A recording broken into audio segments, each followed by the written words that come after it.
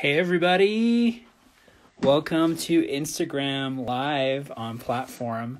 My name is Stephen Frost. I'm an artist. I live here in Boulder, Colorado.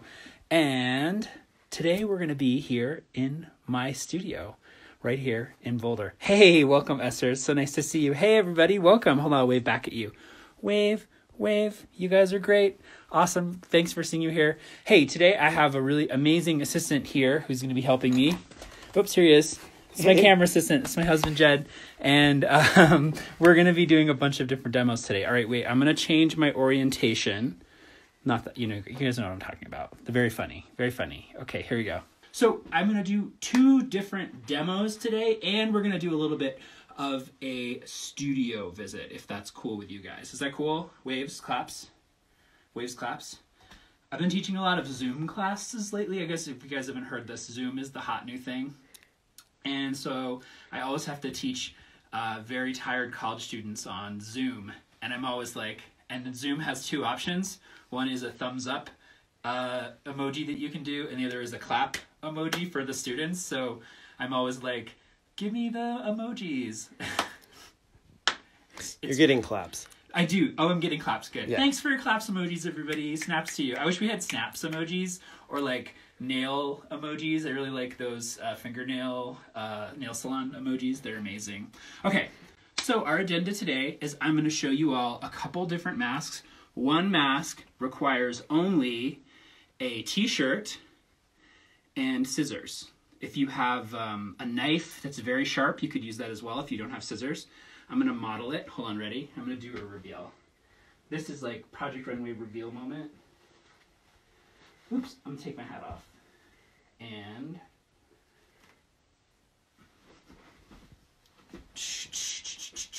right? So this is not an N95 mask, in case you guys didn't know that.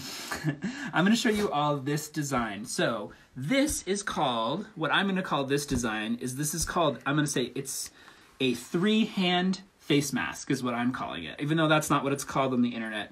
Basically, if you're measuring it, the way that I measured it is I'll show you where I started on a regular t-shirt. Take a good old-fashioned t-shirt that you have, like this one, okay? And this one is extra large, which is great, because extra large is extra fabric.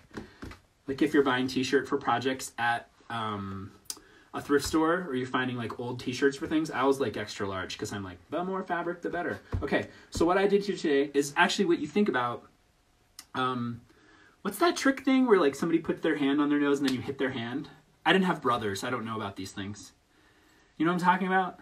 Something about if your hand's bigger than your face. Oh yeah, face. Is your hand bigger than your face? Or something like that. Yeah, and then you go like that, right? Maybe someone knows. I had sisters. They didn't do those things to me. They did much crueler psychological things to me. Just kidding. My sisters are wonderful. D-Billy's a fan of beards. He doesn't want us to be anti-Santa Claus, I think. That's what he said. Yeah, let's not be anti-Santa Claus yet. Although it'd be really funny, but not funny, if Santa Claus had to be like maskless to come into our houses. He had to wear like a COVID outfit. So we made, oh yes, let's start working on that. D-Billy, we need a Santa Claus in a COVID outfit. We should work on it now. We'll be first in the game. Okay, so hand measurements, right? So we are thinking about how do we do this at home? Not everybody has multiple looms and multiple sewing machines in their house, which is totally understandable. So I'm using my hand as a measurement. Basically, your body, like if you look at this, right? I know we're not supposed to touch our face. I wash my hands a lot, but as a measurement, right? This is basically covers my face, right? So I'm using this measurement right here on the shirt, okay? So I'm going to go here. I'm going to take a marker. Ding! And that is my first measurement. Okay? So I'm going to go one hand, and then spread your fingers out once you've made that measurement. Flip your hand over. That's one measurement that way. Okay, cool. Now I'm going to flip my hand over this way. Boom. That's another measurement that way. So this is basically 1, 2, 3 hands. And most t-shirts are going to be about 3 hands as well. And then what you're going to do is you can either mark that, or like I'm going to do, you're just going to guesstimate it. And then you take your gold scissors.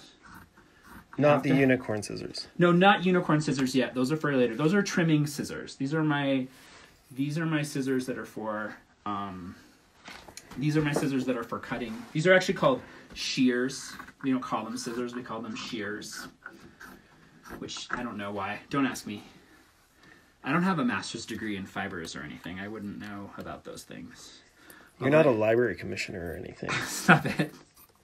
All right, so then what I'm going to do is I'm going to cut this in half like this and like this to get my length. Ding, ding, ding. If you're on the bottom of the shirt, you're going to leave this on, but you don't have to be on the bottom of the shirt. But this actual kind of edging that's on the bottom of the t-shirt is awesome. It's going to make a great cord. All right, I'm going to set this aside. Ding dong, ding dong.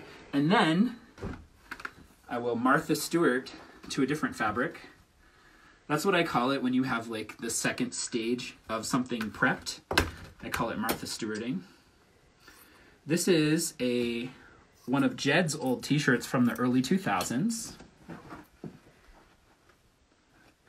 And I have kept it for some reason because I thought he looked cute in it or something.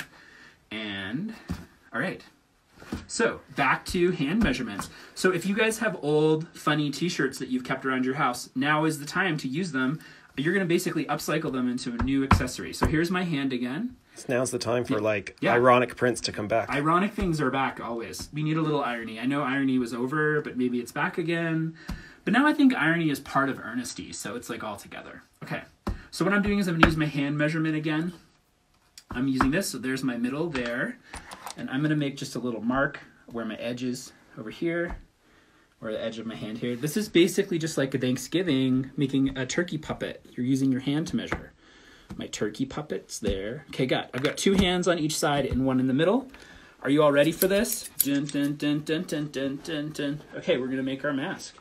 So we're going to start here at the edge. This is no-sew. So you're going to leave about leaving this area should be as, it doesn't have to be thin, okay? Because t-shirts, you'll see, is going to roll over. Like there. I'm going to leave about a 1-inch strip.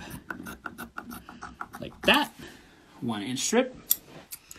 So there are actually some materials you can buy on the internet that are better for preventing and limiting microbes, for limiting microbes from getting through on the fabric. But I don't have that list right in front of me, but it is on the Colorado Sewing Workshop Facebook page if you want that list of fabrics. Okay, see what I did here? Can you believe this? How fast this was, right? Okay, the next step is take each of these little tangles, hold it here, and give it a stretch. This is a really fun part. And if you're doing this with kids, they're really good at this part. Okay, hold it here, stretch it out, stretch it there, come over here, stretch it out, stretch it out.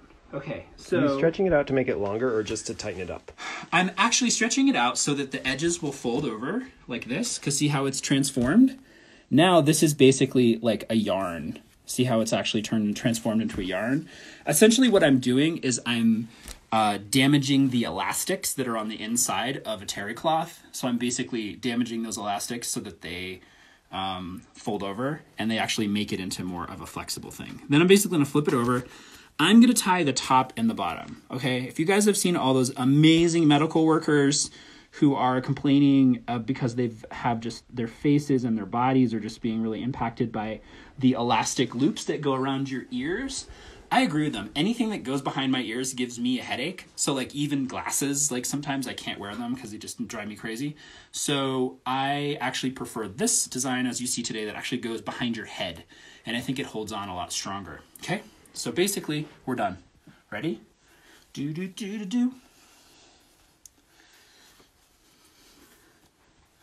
Done.